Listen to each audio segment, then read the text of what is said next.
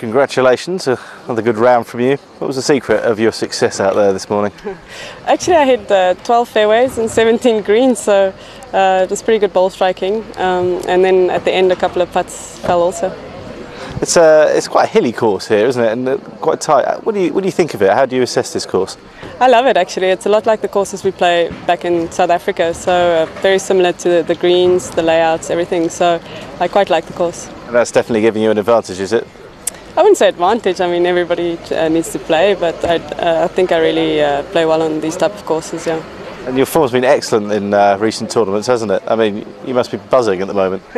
Yeah, I'm feeling quite good. It's only the first day, so you never know what's going to happen. But I'm just going to play like I always play, one shot at a time. And today it seemed to work, and hopefully for the rest of the week it's going to be good.